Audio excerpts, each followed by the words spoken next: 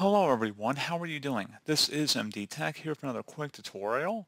In today's tutorial, I'm going to show you how to resolve if you're coming across an issue in your Windows 10 or Windows 11 computer with the Blue Mail app. So when you're attempting to launch the app and it says that you'll need a new app to open this link and you're having this issue, in today's tutorial I'm going to show you guys how to hopefully resolve it without too much of a hassle, and we're going to go ahead and jump straight into it. So we are going to start off by opening up the search menu.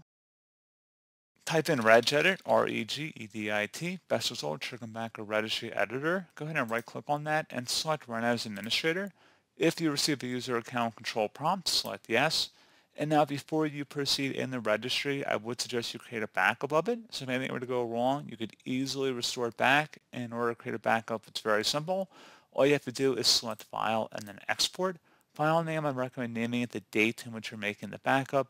Set export range to all and save it to a convenient and easily accessible location on your computer. And if you ever needed to import it back in, all you have to do is select File and then Import and then navigate to the file location.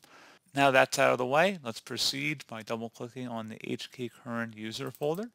Do the same thing now for the Software folder, so double-click on that. Should be a Microsoft folder in here, double-click on that. And then go down to Windows, and once again, double-click on it.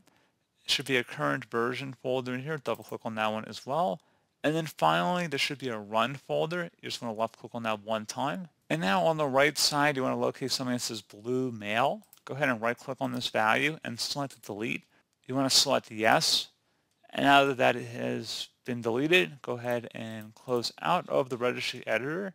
And you do want to restart your computer at this time. So let's go ahead and just close out of here and then restart our device.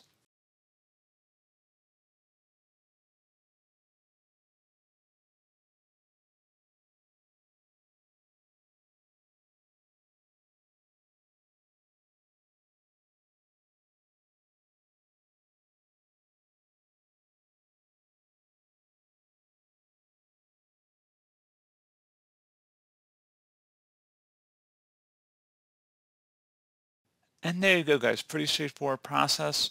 Do hope I was able to help you out, and I do look forward to catching you all in the next tutorial. Goodbye.